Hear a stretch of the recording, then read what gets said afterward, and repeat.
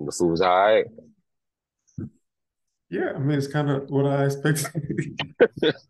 It's really how I was expecting it to be. It was awesome. It was fun though. Yeah.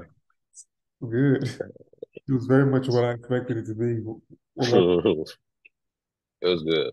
Yeah. Yeah. I was in Atlanta. So I was in Atlanta and I got a chat plate too before we left. I didn't get home till Thanksgiving. you? So I got home and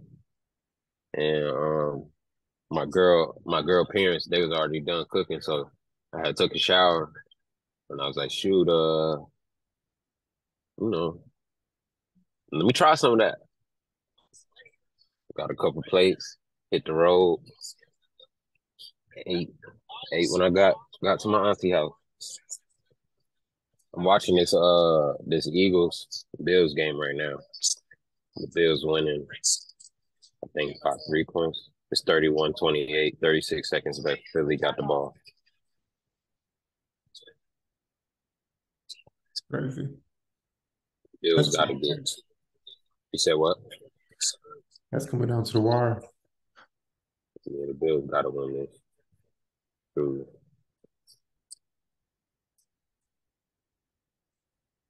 The Eagles got a good team. I mean, I still think the Chiefs are better. The way the game ended, just felt like the Chiefs were still better, in my opinion. Yeah, yeah, they scary. Both teams are scary. Eagles always seem like even this game, even in this game, the Eagles always seem like they could play better than they do. And that's like every game this year. And that's the scary part about them is they be winning games, but it's almost like every team that plays them gives it to them. That's just what it seems like all the time. Like, and the Chiefs was last week's. That's how it looked last week. Like the Chiefs just dropped the game literally. That's how it be sometimes in the championship games. Right. No matter whoever has the edge, so they wins. Um, College football was good last night too. I know Auburn. Man, I'm driving and I'm listening and I'm like, it's man, over. if Auburn beats Bama, what's the name? I said it a couple weeks ago, and for a minute it looked like it. Florida was giving Florida State a tough time yesterday. I'm Louisville. I'm hoping Louisville could beat Florida State. They still Hoping playing, Louisville. They should play in the ACC championship. but yeah, I think that game made me feel like they're going to give Alabama more of a chance. They're going if you can compare that to I guess the Georgia and the Georgia game, basically Georgia and Auburn, similar type games. Yeah. They played good with both of those teams What's the name though? They keeping Oregon right up there. Like they keeping it's almost like the committee likes Oregon more than they like Washington. for sure. Which one would you say has better ratings, a Washington game or an Oregon game? Like more Well, people talk yeah, about yeah, yeah, Washington. yeah. So Yeah, like from that standpoint, yeah. But and I also think Oregon is a better team than Washington, but it's so funny to treat a team better when one team is undefeated and the team you're treating better lost to the undefeated team. It's very interesting to me. It's very interesting to me. And Alabama's strength of schedule is better. Texas is better. for sure. So it's real interesting how they're gonna how this is gonna play out. They got to beat Georgia though. Alabama has to beat Georgia and Oregon has to beat Washington. And then the committee got to rank Alabama over Texas. And that's if they rank they're gonna do whatever they want, truly. But it's just weird how it's weird how the committee is looking at things. Like in the way you rank all these teams is important also, because Do you put I Alabama mean or Ohio State even? Like they're a one-loss team as well. It's like we're just kicking like out teams. that like you have to look at strength. It doesn't even make sense. Like the only thing you can go off of is strength of schedule. There's the only thing you can because you're playing. That's the difference between the NFL and college is because you're playing. There's so many college teams, so you're playing. Everybody's playing different teams, right? In the NFL, for the most part, if you're on the same conference, you play around in the same teams. So and you're playing in divisions. It's 32 teams. It's not how many teams it is in the college, right? It's too many. So to say to say that to say that Ohio State has a very good, strong strength of schedule, and that's the thing. It's also not consistent. They're not very consistent with how they rank different people. Hold on, bro. Almost like the timing even. Yeah. Give me a quick second. All right.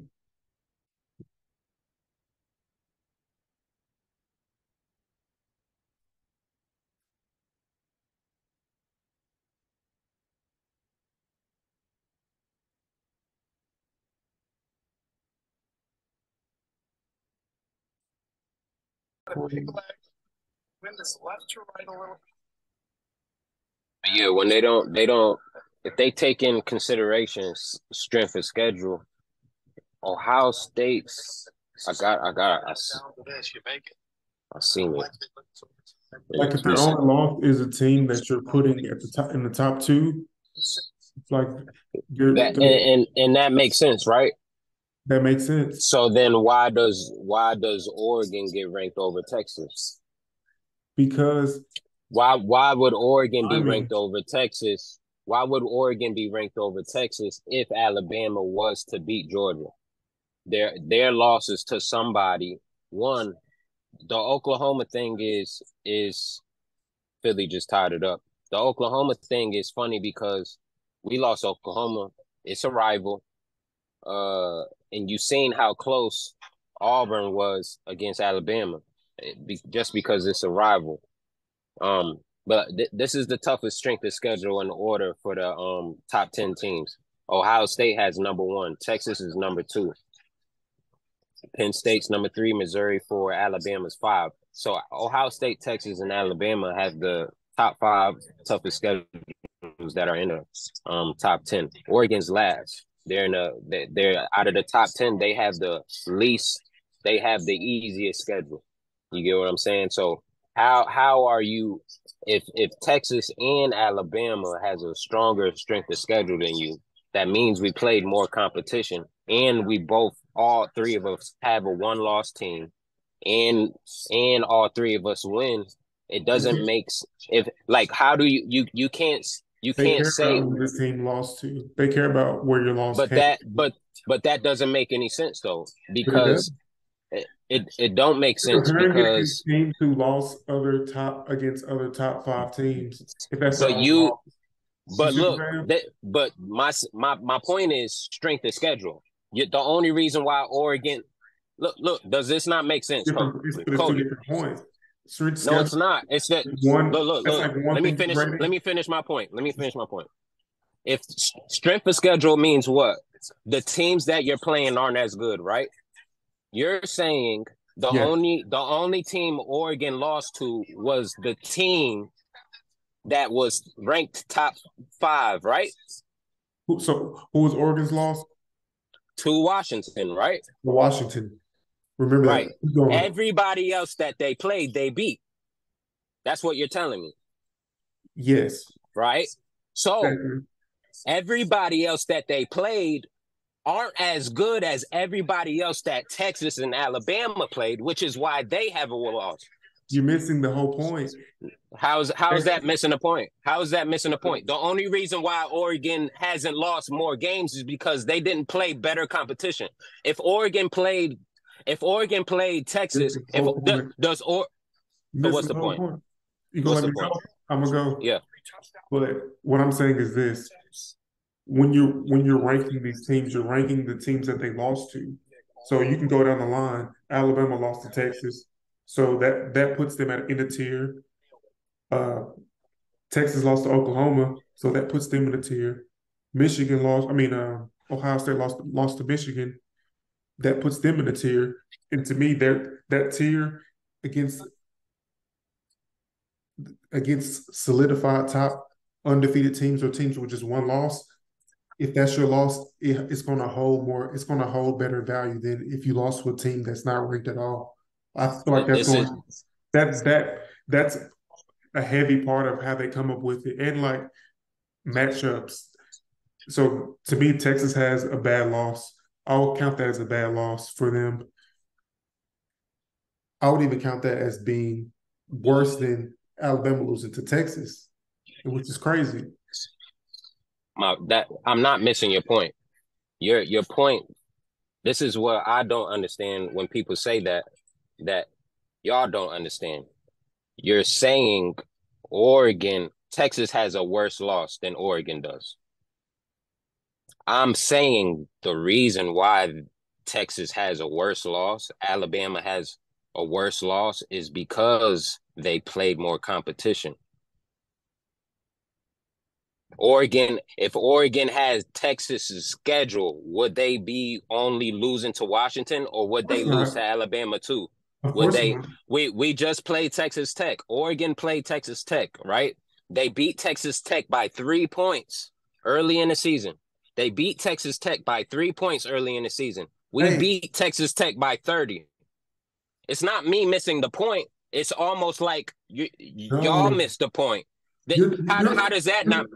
Because you're going to the second level of the games, you're not even basing it on the actual game. You're basing it on another team that y'all beat another team. I'm just saying heads up. But they're going to just you can't. My point is, you can't say, well, Oregon's worst loss is to a top 4 team when every other you can't.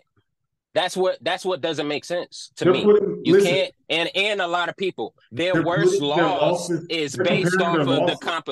They're comparing their losses. They're not even comparing their competition because but you have to. If you can, how can you compare the losses without comparing the competition? Cody, if you play, Cody, look.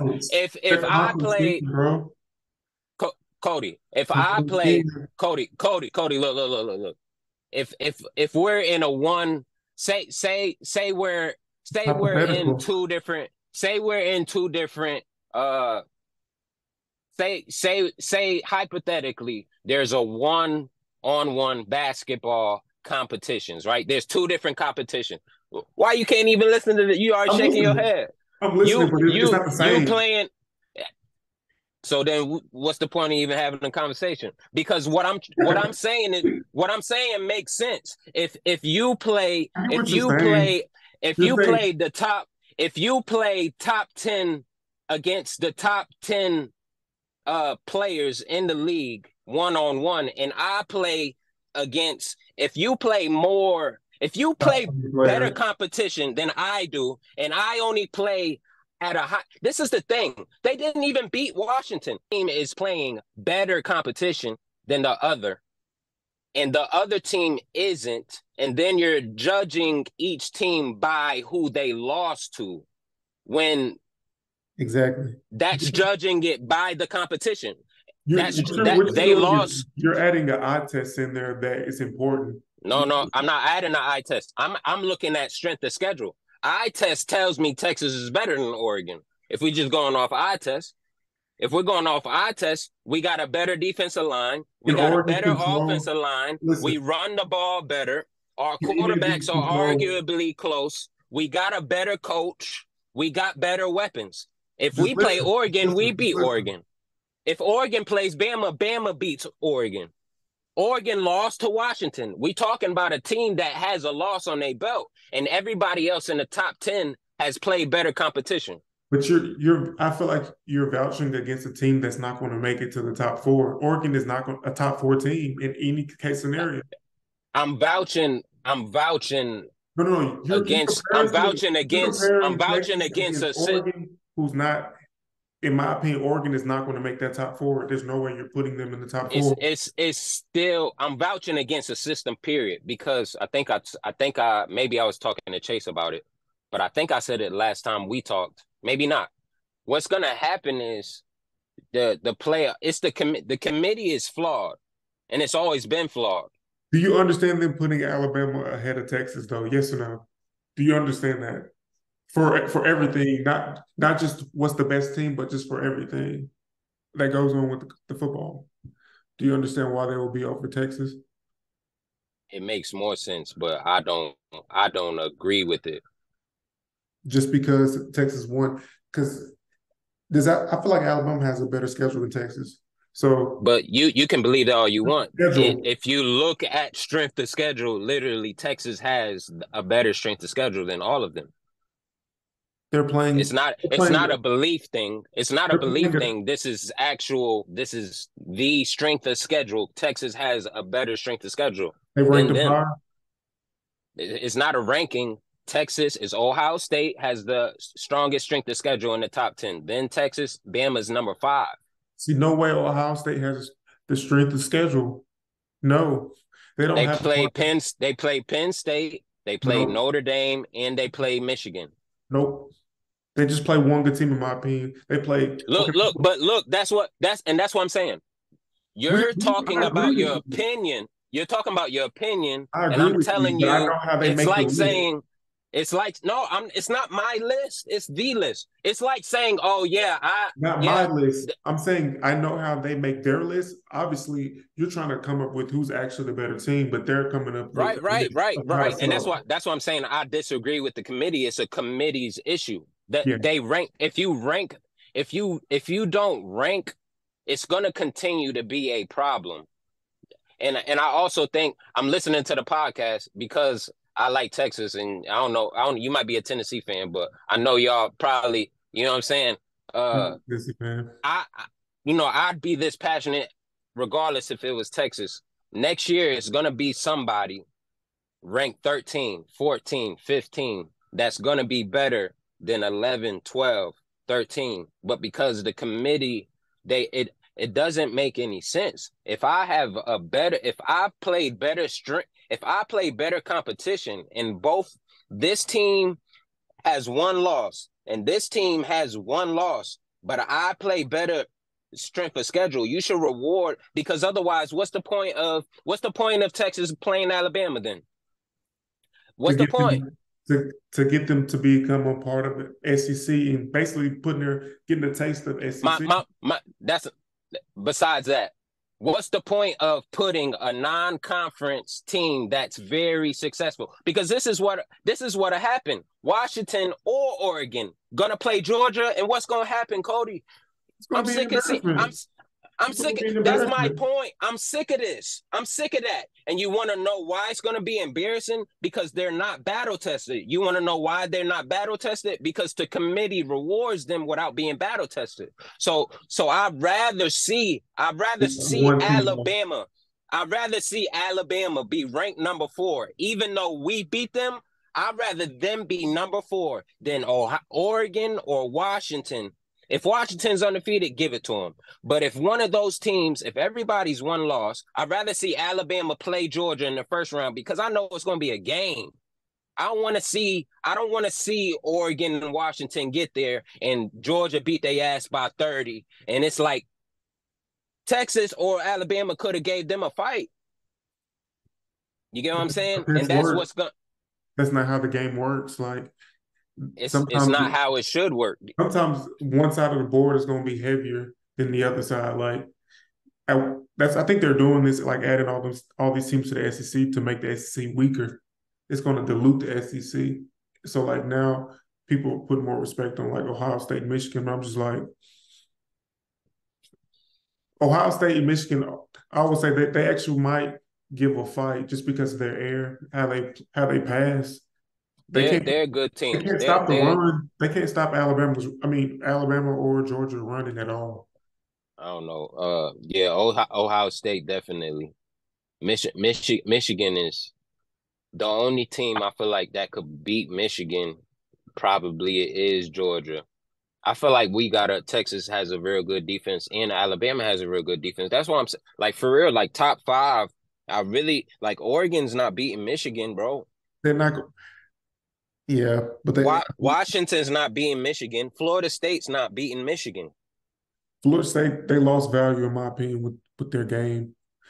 And Jordan Travis is hurt. Like these teams aren't gonna beat the top two teams. Alabama and Texas have a shot at beating those top two teams, and they're not gonna be ranked because of their strength of schedule. Alabama literally, like when we're talking about this, think about it. If Alabama and Texas don't play, both teams are undefeated right now.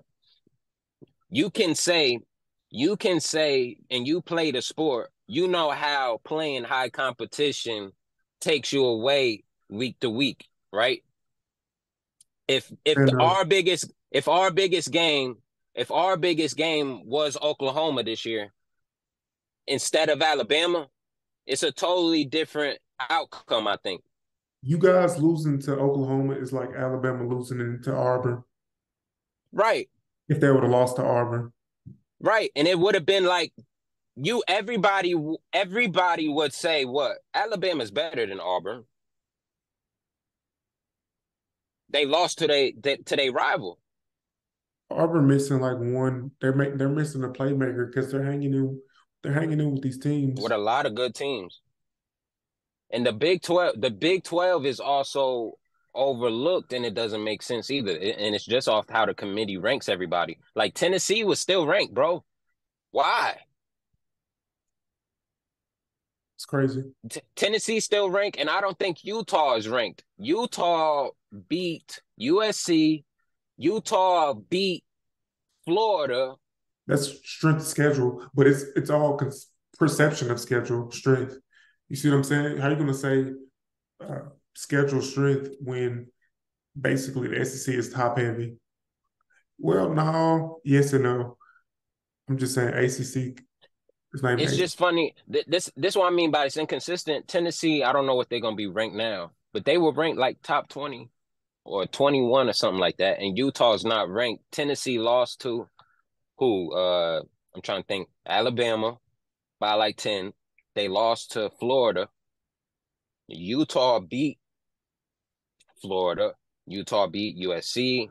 Utah hung in there with Oregon. But somehow Utah is ranked over Tennessee. It's inconsistencies with how they reward people. You know what I'm saying? Like so when you say, even when we talk strength of schedule, it's based off what teams are ranked. And if you're ranking them based off these inconsistent things instead of saying, no, this team is actually better. The Big 12 is actually good. Oklahoma is better than their 2-loss record.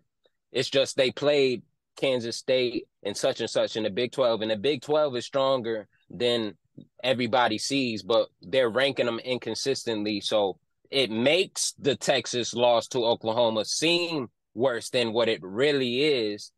So, and that's just the truth, bro. It's just the truth. It's just the truth, bro. Kansas State is a very good team. BYU is a very good team. Texas has a 0% chance of making the top four. They, in my opinion, It not that based on them actually being a good team or a bad team. It's just knowing how that committee works. It's like they've written them off from that top. They basically have written them off from that top four conversation. It's just like they keep saying, "Oh, Alabama's creeping back." Like right. that's the narrative of even when they're talking about these And lists. I'm saying it's inconsistent because they are picking and choosing what matters and what doesn't matter. You know what I mean? Otherwise, we don't play Alabama until we get in the SEC, because what's the point? We would have been undefeated. So, but Or we would have been a one-loss team. I guess going back to what we originally said, more of these I guess, is it a Sweet 14, a Sweet 18? How many teams are going to be playing in the new playoff? Like how many more 12. teams? 12? That's like too much, but it gives. I like just Well, four. If you I don't like like no, that, go I just don't go. like I don't like 4 because of a year like this. A year like it because You think it will make 12. mark out the teams that really ain't good?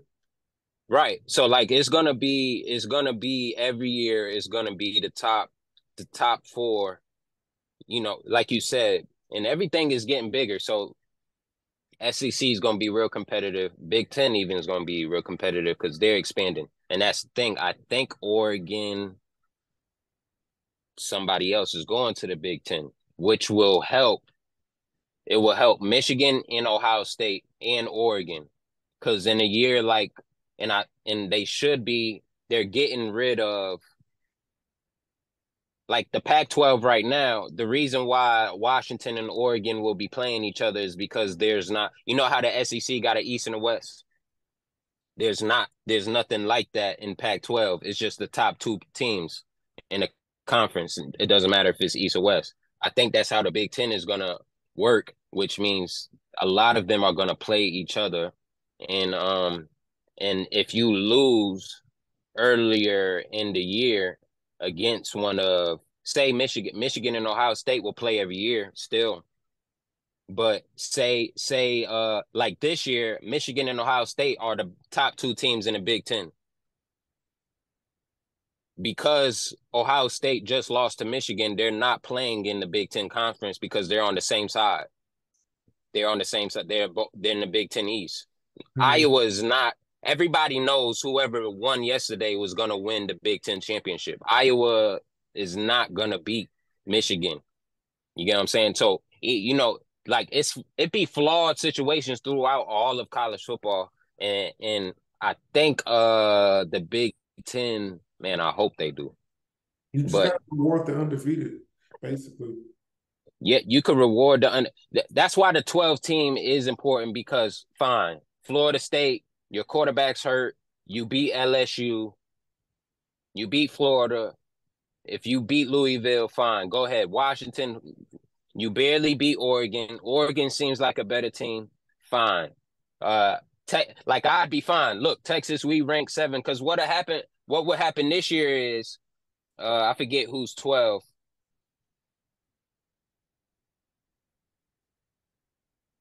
Oregon would play somebody in the SEC, It like might in the first be, round. that would They be play Louisville or somebody. They would play somebody battle tested. if I compare Oregon to a team in the SEC, like their level, I would say there will be. So the tiers would be Georgia, Alabama, and then maybe the third tier will be like maybe a LSU. Missouri, LSU. Missouri, LSU, Ole Miss. I'm putting them maybe Missouri, LSU. That's how that was stand up in the SEC, in my opinion. And Texas being around that same like ballpark. Yep. It's just so weird. That's why the playoffs are important. That's why I like 12 because it gives that because it's like even if it makes it more interesting 12 because even if Alabama say they weren't to make the top 4, we would at least see, okay, but the Alabama's better than Oregon. We would at least see proof of that in the 12-team playoff. You know what I'm saying? Because you're gonna see because they'll probably give at least either the first 2 teams a bye, the They, top 2 teams a bye, and it, maybe one of the matchups that I have would be like Washington, like a high ranked team is going to play against a 11 or a 10. They going that's how they're going to be matching them up like that. You know what I'm saying? right, One, right, right. the 12 or the 14. So like Exactly. these teams that are undefeated that don't have to play nobody, they might run Right. into like a Texas week 1 or Exactly.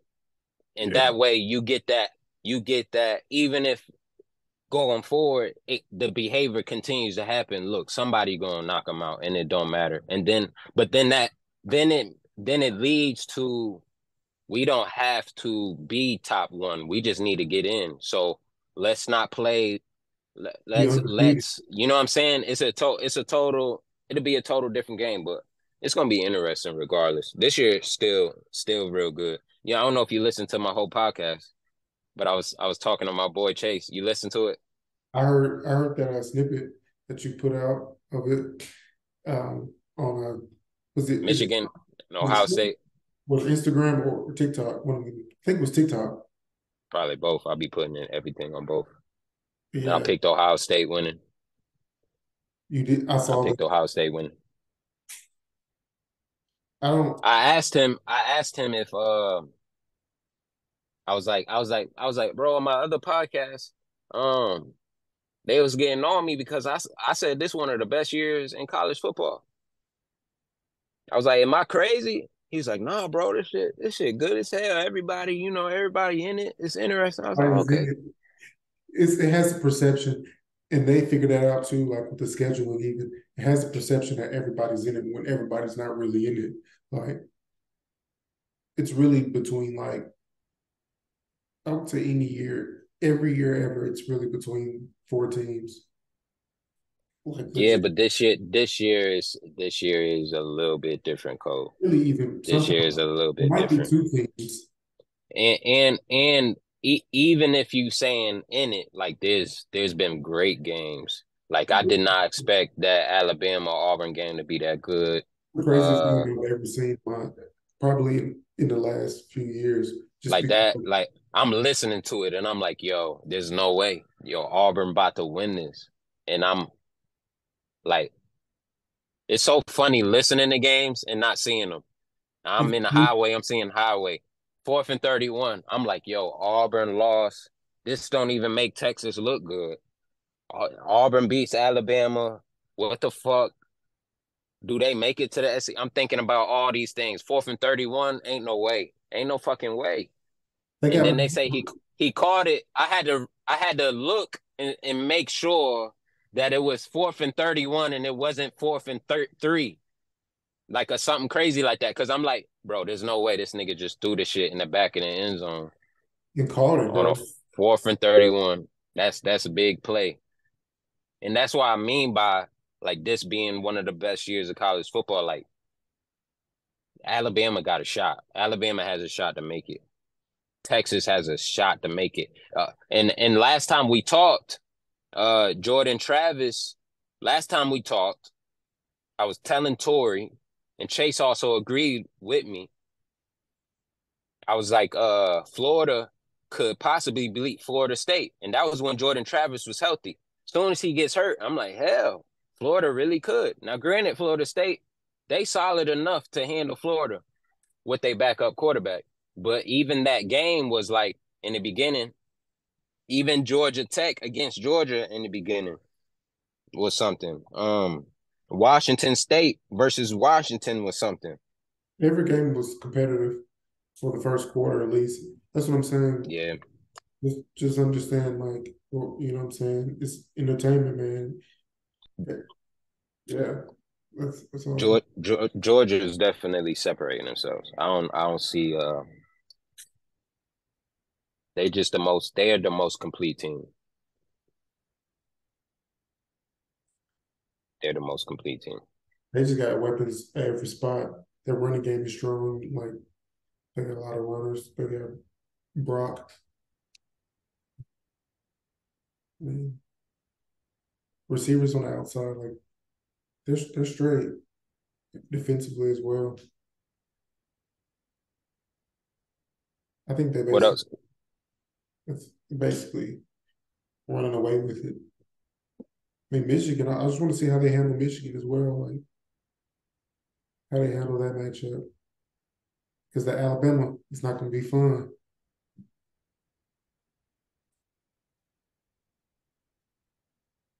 Man, I just hope somebody good. I hope somebody good gets in. I just want it to be interesting. I want two good games. You doing to them what they doing to Texas. What people Who? you're doing to, I guess, let me pull up the rankings one more time. Give me 1 second. College football. You got the rankings? Okay, here it is. But you're doing to these, I guess, undefeated teams like Washington and Florida State, Hmm. like what people do to Texas, like just on a psychological level. Or Washington, they can't be good just because, like, I don't know, but you definitely have to reward the undefeated. I say you have to reward them. I also look at. I'm not doing what I'm doing to Texas. I'm doing what you're saying. I'm doing what people are doing to Texas. If there's I'm one trying to school understand how. they're going to put to get at would be Florida State, they probably have the most fraudulent, but amongst the pack of those four, well, the pack of those three, because Georgia's number one and Michigan,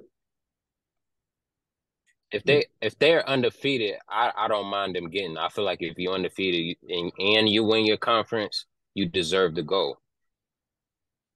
I don't think that they're better than. I don't think Florida State's better than Ohio State, Texas, Alabama. That's all I'm saying. It'd be different if it's Florida State and they really good too. That that would that would add that would add to it, or would it take it away? That's what's so interesting about it.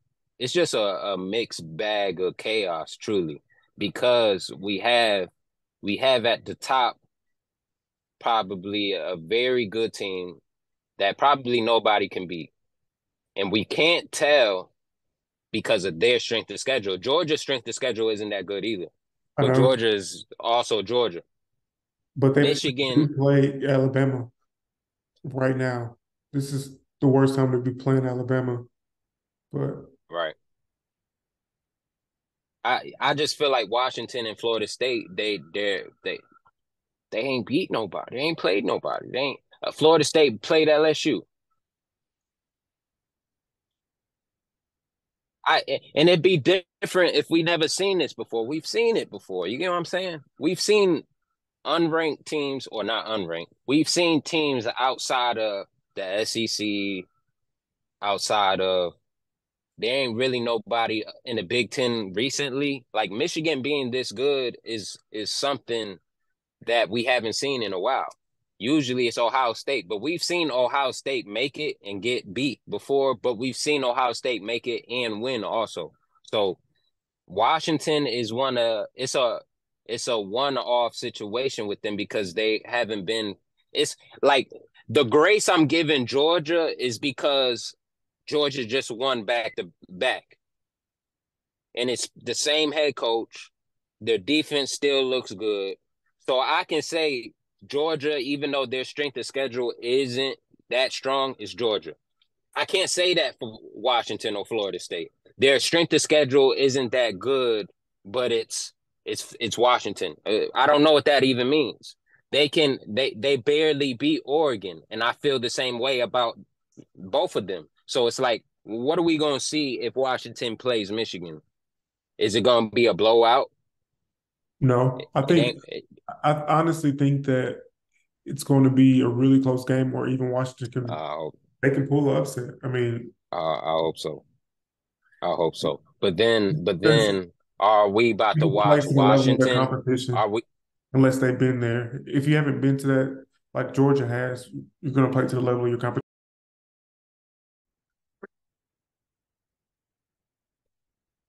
We're going to be talking about the 5 best tips to grow your music career. Got my boy CeeLo coming in here. We're going to come up with a top 5 list. Good. What I was saying was it's very important to social media is because that's where music is consumed and discovered.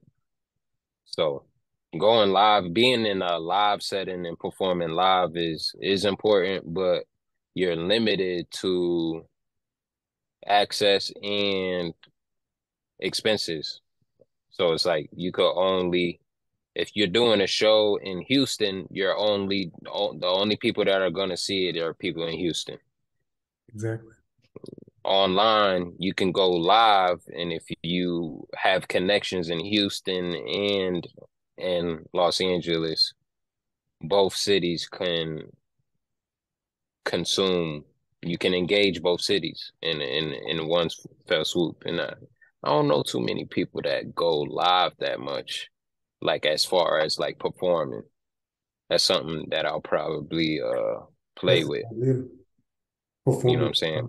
Um, Because you could go live. I think Bandcamp does it. You can go live on Bandcamp and sell tickets to your live stream.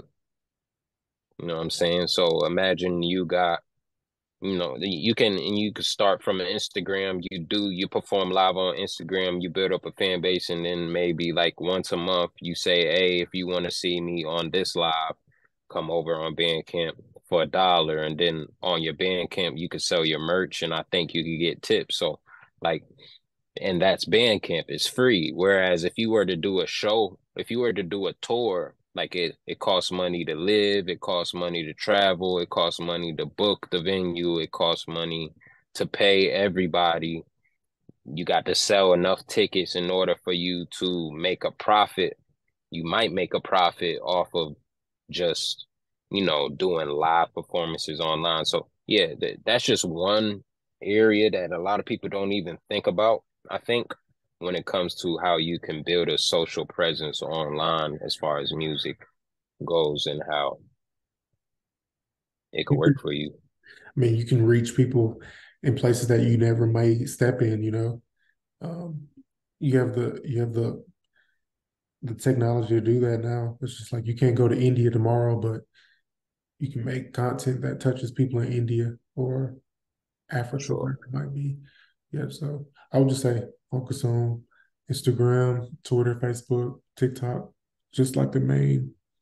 And then like when you're making the step up, you should definitely have like your own website or like a link tree to where once you meet people in real life or even in online, you have a place to send them to where they can get all the product, all your music.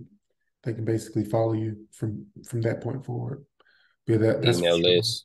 Email list, you know, SoundCloud, YouTube. You can, yeah, just and keep with engaging content. Give them updates, give them behind the scenes, give them just inside glimpse into you as an artist. Be personal. Like I feel like people are going to attract to you if they know like your personality. You know, like you're doing, talking sports, talking other topics outside of music. It's like okay, I can relate to this guy. You know what I'm saying? So for sure, Yeah. I'm gonna You make could that. you could Yeah, that's for you could sure. make what? Number one for me.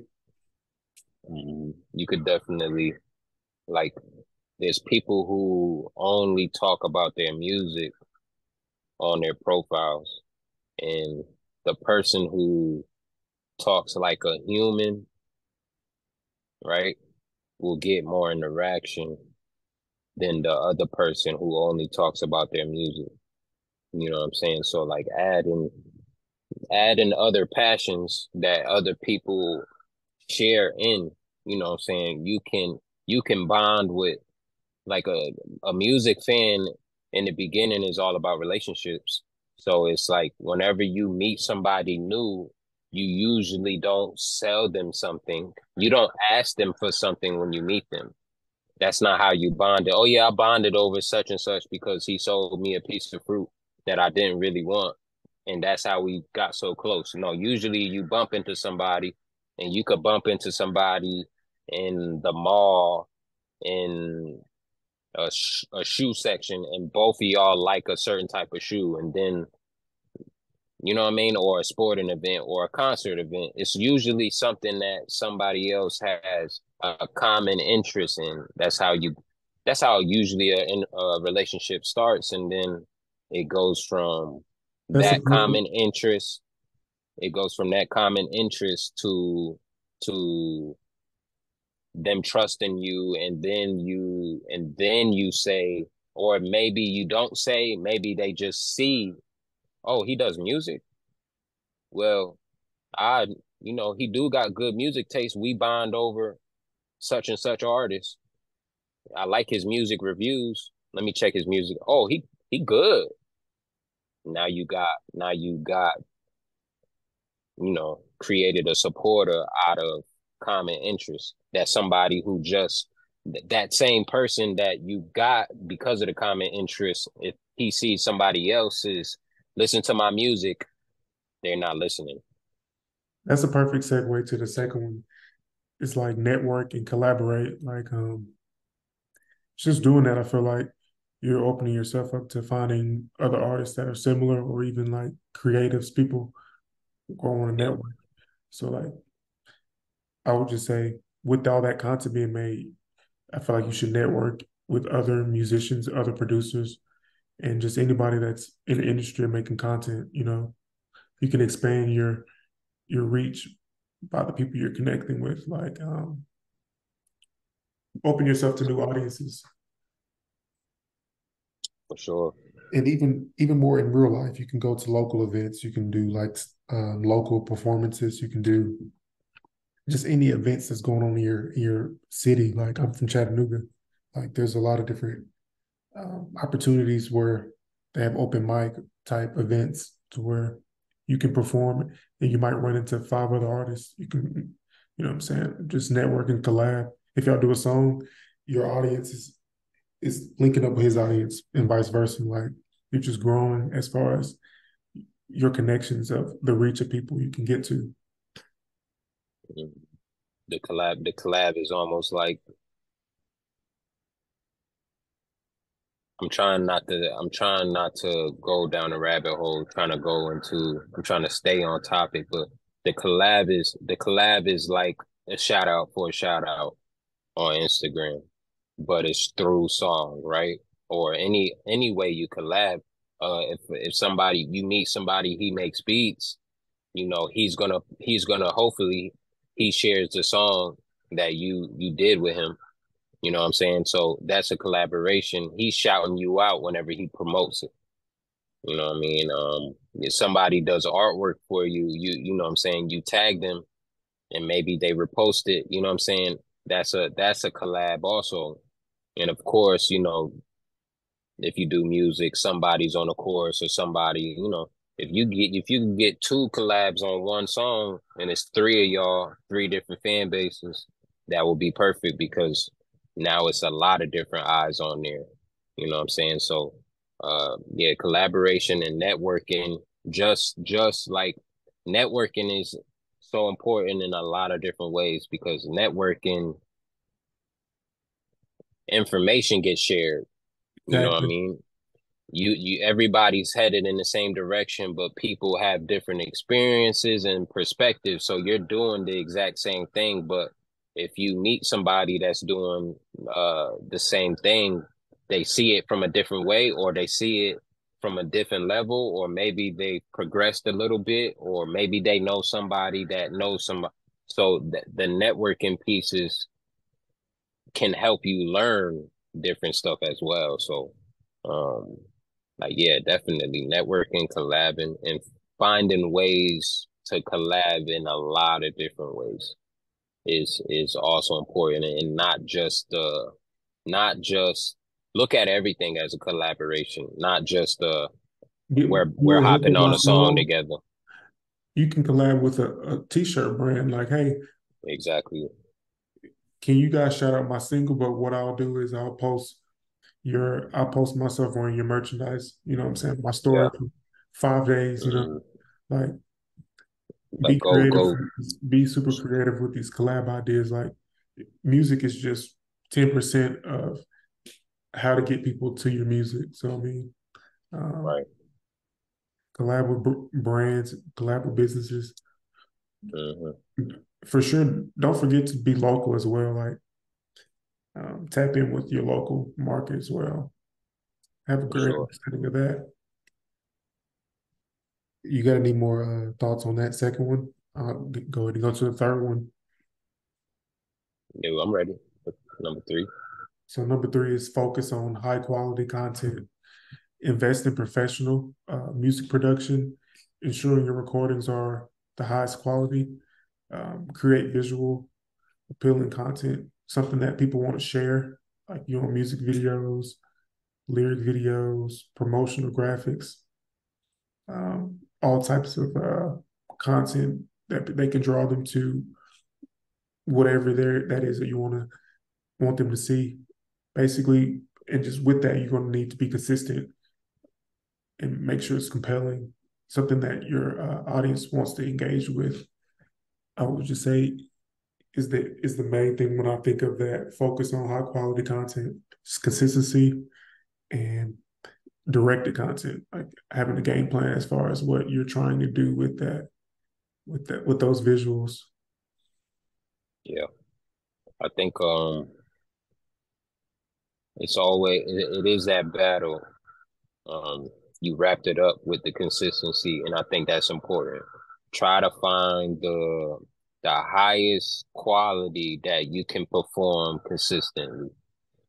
So if you don't want to drop a song a year. If you dropping a song a year and it's costing you $10,000 to do that, you need to figure out how to drop 10 songs and spend $2,000 on each if it's something like that. And everything lower than that and everything higher than that, you know what I'm saying? So find the highest quality version and the highest quality version that you can do as consistently as you possibly can.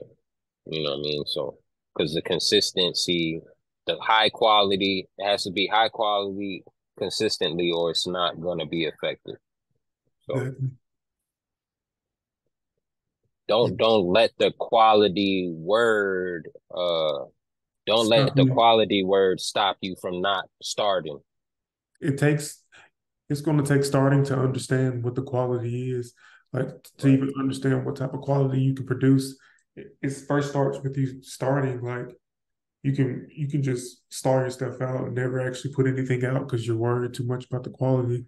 But Mhm. you just got to get the ball rolling. I think once you do that, it's like, oh, I know what can be successful and what I need to be successful now. Like you have a gauge of what you need to bring each time. Sir. And then number four is engage with your fan base, respond to comments, messages, mentions promptly to build a strong, like mention in a reasonable time to build like a strong connection with your fans. Like ideas could be running contests, doing giveaways, exclusive promotions to incentivize your audience to um, be a part of whatever experience you want to give them. Also, consider creating a mailing list to directly communicate, like direct to consumer with your fans and keep them informed of whatever you're doing. Like you want to have a way to email these. If somebody gives you their email, you want to be able to keep them updated with whatever you're doing in the future. And it's just like, feel like that's a really good tool. Like social media is great, but everybody checks their email. Everybody, what I'm saying, gets their bills probably through email. I just think it's a huge market for like direct to consumer. So for sure, In, that's a few in the tips. email, you own it. Instagram could change, Twitter change, all these platforms change. You know what I'm saying? You'll have to build up each platform once you get somebody's email. You know what I mean? You as long as they don't change their email, you got them. Um, they if they get rid of Instagram now, if you had an email list, you have followers or your account can go dead. So email list is important. Um, and engaging another way to engage, just to add on to what you already said, another way to engage or a mindset you could think about engaging is um, just commenting, become a fan of your supporters, right? You know what I mean? So even if they don't do nothing like you're doing, so support them in a way that continues that makes them feel supported also, you know what I'm saying? Mm-hmm. Even if they just a regular account, you know, It's if it's their birthday, you go on their page and you tell them happy birthday. If you want to share them on your story and they share your music on their story, you know, you share them on their birthday. You know what I'm saying? They post something, you get in their comments first. You know, you like them. You know what I'm saying? You DM them first. You know what I'm saying? Just to it just you know people like to feel important, um and if somebody's doing it to you, you know, just reciprocate the energy and take that initial step as far as going out of your way and going on their profile and engaging with whatever they got going on. I got a good question for you. This is kind of like up for debate in my mind. Like, how do you feel about the mass DM, like not putting everybody in one group, but like individually sending out DMs to like a large span of people? I've never actually really done that, but what are your thoughts on it? Do you think that people ignore those, or do you think that they're actually like make sense to do? Full disclosure, completely honest, I send messages with my songs whenever I release. Usually the majority of my streams comes from those messages. My initial push, my big push comes from those messages. Now, what I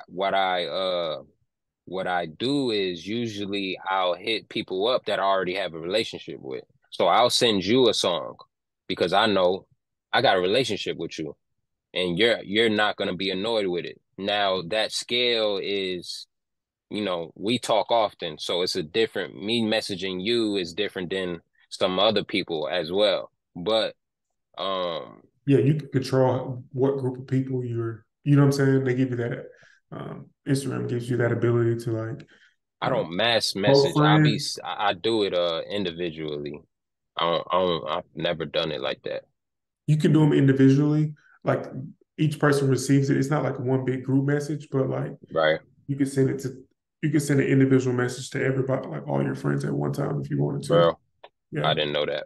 When I do my messaging, I individually um Cater it to each I'll individual. yeah, and I pretty much say uh around the same thing, around the same message, but I just cater it to who I'm talking to. Um and sometimes you know, a lot of times it's just like anything else. You know what I'm saying? Um, you know, music, and this is me going off into a rabbit hole, into another tab. Music is the only like product that people try not to think like a business. Any business that does sales, there's cold calling. Exactly. Any business, if you go into a sales office and you have to call people, they'll tell you to call that person every day. Even though yesterday they said that they don't need you, you call them the next day just to ask them a question, just to keep them in front of your mind. Only in music land is it frowned upon for you to message somebody that you know that likes the type of product that you create and say, hey, this is out. Check this out. Only in music land is it frowned upon. Right. And in my personal experience, like I said, whenever I drop a song, whenever I send the messages, the play count goes up. The attention goes up. The share count goes up. I've done tried, you know what? I'm gonna just post it on a story and see what happens. I get some action, but after I get the action I get, I'm saying, okay, let me send this to people. And people just check it. And it's almost like the email list is kind of the same thing. Um you sending a direct message to people, but texting people, sending it in the DM. I feel like if you have a relationship, and I'll even say cold, your expectations have to be a certain level though. If you're gonna cold message people, your music you have to understand, if you send 100, you might get one person that checks it out. Yeah, If you're, if that's a good I'm listening, perspective. I mean, you just want to bat a good number, like cold calling. Like if you call 100 people and get 10 people to do it, that's successful. You right, you just have to and put in a lot of work. You got to message thousands of people if you to get the right, numbers wrong. and that might not be worth your time. That's just the truth of the messaging works. It just might you might it might not, the time that it takes to do it correctly might not be worth it, and you can get better results doing something else. Like creating content Two basically people. indirectly kind of does the same thing that cold messaging would, and it looks better, and you need it to engage different people. So you could take 5 hours and cold message people your music, and you might get the same amount of plays that you would in the time of uh creating a piece of content, editing it, uploading it, um and then possibly getting shared, and the same amount of people you end up being in front of the same amount of people, and they indirectly find you. But and that happened, and you did more than one thing in the same amount of time frame. So I say all that to say messaging can get you streams, it can get you plays, it can get you sales. um when I do my messaging, usually it's people I already know. People I know that listen to me, people I already know that like what I offer. And I just want to make sure that I make it easy for them to support me. You know what I'm saying? Um, and like I said, I'll drop a song and I'll just put it on my story. Sometimes people don't look at your story. Exactly. You Stories, know what I mean? engagement, and a lot of what's going on today is like there's a lot of people watching, but not a lot of people reacting. So Right. So sometimes that message can move somebody to. So I say do it. You know what I'm saying? I say try everything. That's really what I say. Everything's not black and white. So don't think that, messaging people your music isn't going to get your music out there. It could be, you could use your time doing something else, but if you build a relationship with somebody and you talk to them, they talk to you back over a common interest, you might be able to send them a song link and they might check it out, and then they might be a fan and they might not have checked it out before. You can send somebody something 1 month, and they don't listen to it. 2 months later, send them something, they listen to that one, then they listen to the one before. It's almost like, again, I always parallel the music industry to other stuff just because my mind connects different things naturally. um like a lot of times, like even with myself, when it comes to TV shows, I might not watch a TV show until it gets 3 seasons deep. I didn't watch Snowfall until it got 3 seasons deep. Snowfall, one of my favorite shows of all time. And I remember when it came out, people were talking about it. I was like, okay, if it get to season 3, I'm gonna watch it. It got to season 3, and what did I do? I binged it. You get what I'm saying? So you kind of got to look at your music the same way. You're releasing songs, you send it to somebody, and you might feel some type of way because they don't listen right away. they might listen to all three of them later. Right? You might get 2 albums deep, and then they listen, and then they go through it, right? And they listen to it just as much as the person that listened to it step by step did. Every week they tuned in. This person waited 2 years, and in 5 minutes, or 5 minutes, an hour, they listened to your whole discography just as much as somebody else did. So 2 year episode. Yeah. Have you seen Atlanta? that's The show Atlanta? bro, That's that's one of those shows. That's one of those shows. I watched like a couple episodes. I'm gonna have to binge it. It's on my list. you have to binge the whole thing. I watch it like the Chappelle show. Like I just put it Yeah, on. It don't matter what episode it's on. Right? type show. I But yeah, get it. we're gonna move off from number four. The final one is utilize online marketing strategies, which we're talking about right now. It's like develop a targeted digital marketing plan to reach, I guess, a broader audience.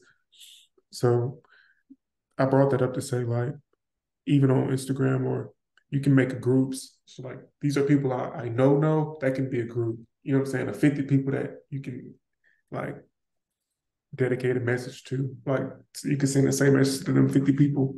There's people I've never met these people type group that you can create. So it's just targeting and understanding which audiences you should hit.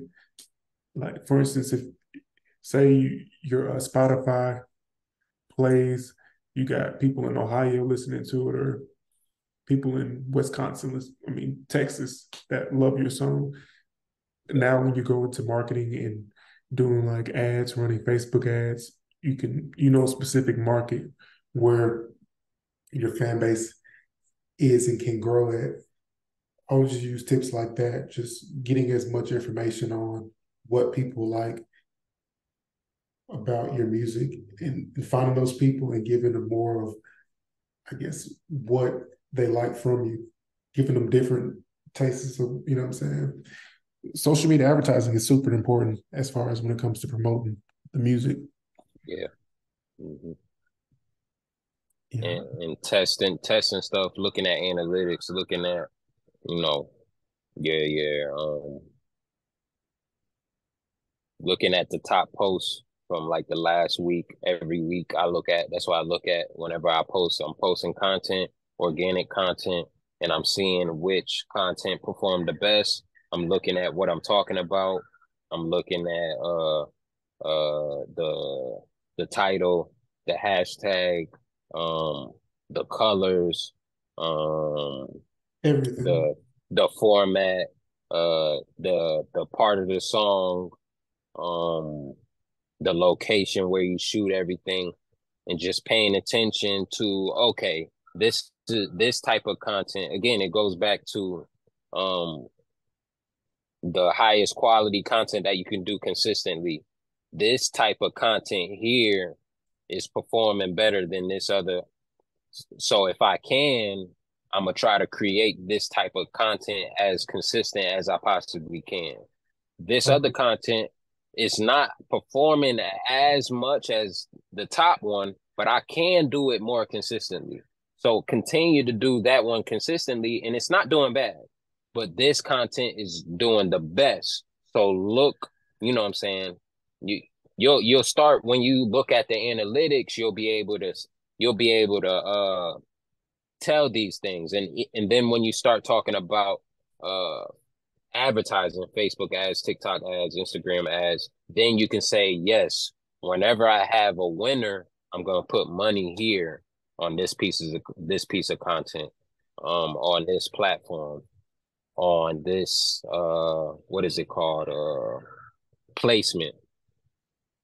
So Yeah, and to like go with what you're saying is once you're doing this and looking at the analytics, you'll see that a lot of the times it's that old piece of content that you created that's going, still generating likes, like that old one that's like 4 posts ago. Like that one is the one that the algorithm likes.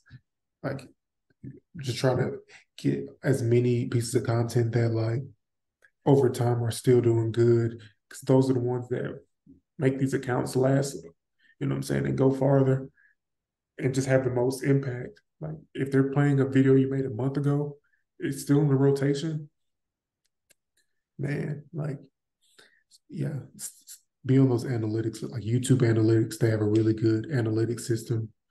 Facebook yeah, has great Facebook ads has really good analytics as well.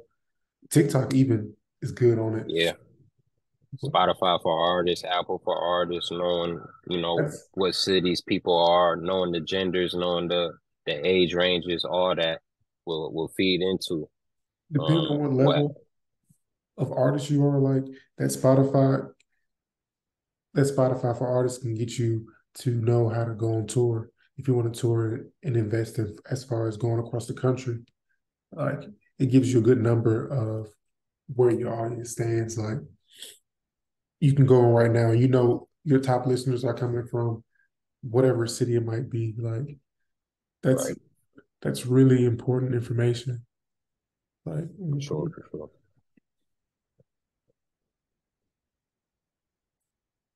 like you're That was booming in Brazil. I want to say yeah. Brazil. I It's got I got a placement on a playlist that's in Brazil exactly. from Submit Hub. So I can't even tell you the country's name. I can't tell you the city's name, I should say. Uh, that's got the most streams in Brazil. But yeah, just because of that Submit Hub campaign and that pickup, um, Of and then a playlist. that led to another playlist pickup somewhere else. I don't even know if Like it's in maybe it's a Brazil or not. personal. It could be a like somebody that listened to that playlist. If they liked it, they might add it to their own personal like list. Right, And that's even a part of like marketing strategy, like reaching out to the playlisting companies, reaching out to any media and blog companies to get on these playlists. Cause like you have to touch these people. Like that's what I'm saying. That's the start of artist growth. Like that's why you want to get on 10 different playlists. Think about it. You see how right, Brazil's booming? Somebody might have one that's in Russia, like a Russian playlist, like, you know what I'm saying? Hip hop lovers in Russia. Like right. now you have curated, you know what I'm saying, 500, 1,000 people in Europe that want to listen to your song. They want to go to the show. They want to buy your merch when it drops. They're going to go support you on Bandcamp or, you know what I'm saying?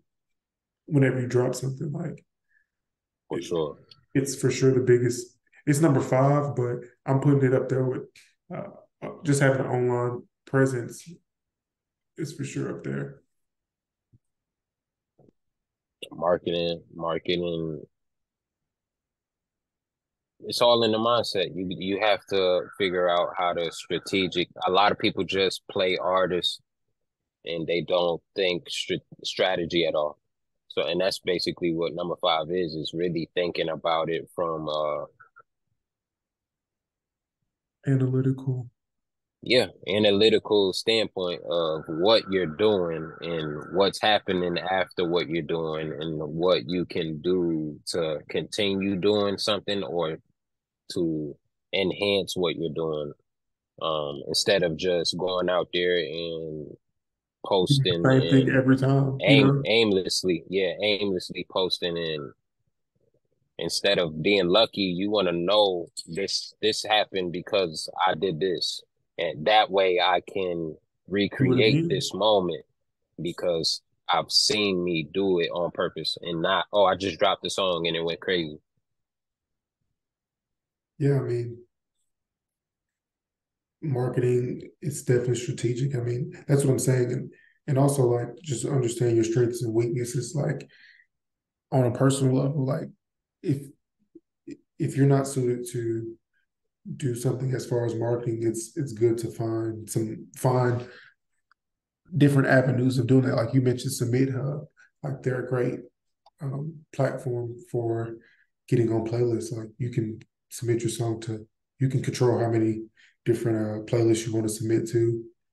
Um, they basically, you can just do it based on however much you want to invest.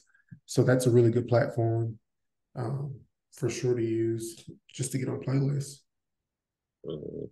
The one I told you about, SoundPlate, that's also Yeah, another thing. And then yeah, I have to check it out. SoundPlate out the box, but like SoundPlate, they might have 10 different playlists that you can submit to every, you know what I'm saying? If you have 10 songs, you can submit all 10 songs to each playlist as many times as you want. I think it's a limit per day, but you could just do more each other day. That's like kind of how the best way to get on playlists. It's consistent too. Like playlists that were I was on 2020, I'm on the same exact playlist and it's 2023, you know? Just like Or if you, yeah, I feel like if a lot of artists just like put their foot down and getting on the playlist. Like New Music Friday, like even the big artists, that's that's where they're getting their streams from. It's from being on like these major publication playlists. Hmm. It's almost like a monopoly. How they're able to get on them, you have to be like these are ran by labels, but there's a lot Right. of really big indie playlists where people are doing just as good. Just have a balanced attack. Definitely focus on analytics. If you're going in without any direction,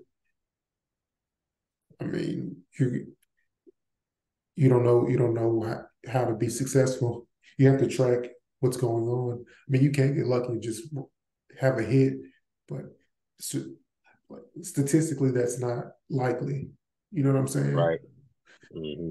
All these hits have something behind them. At this point, these hits are connected to social media, TikToks, like, you know what I'm saying, a dance or Well, something. they do and they don't. You know what I'm saying? And that's I think that's first of all, a hit is relative, and you can have success outside of a hit. You can have success. You could build a fan base online without going viral, and everybody pushes for the hit. Everybody pushes for virality. Um, when it's it's really a percentage game and you can't control it, right? You know what I'm saying? And more people will become successful if they just try to be successful, uh, a follower at a time. Because one follower turns into two, turns into three, turns into 10. And the way exponential growth works is you know, It's the just, more the more consistent you are, the more pennies you put in per day, exponentially it just grows. You know what I'm saying? So it's not and you're building a foundation based off of something you can control and not I made a hit and it was lucky and that's how I grew my fan base. Now my fan base uh they expect something that happened out of luck. And how do I create something right now? Because they want something right now that you get what I'm saying? But if you create a fan base based off of exactly what we talked about in the beginning, the highest quality you possibly can, as consistently as you possibly can, you build a fan base off that, then you're J. Cole, right? And you can be J. Cole at multi-million-dollar level, or you can be J. Cole at $100,000 absolutely. a year level. You get what I'm saying? You can replace your job and just if you're making 40 or 50K, that that's what you're making at your job. You know what I'm saying? If you can do that from your art, Exactly. that's more than most people can do. Like so you can grow off of that. You can go from 50 to 100 exponential growth just over time. And it's easier to do that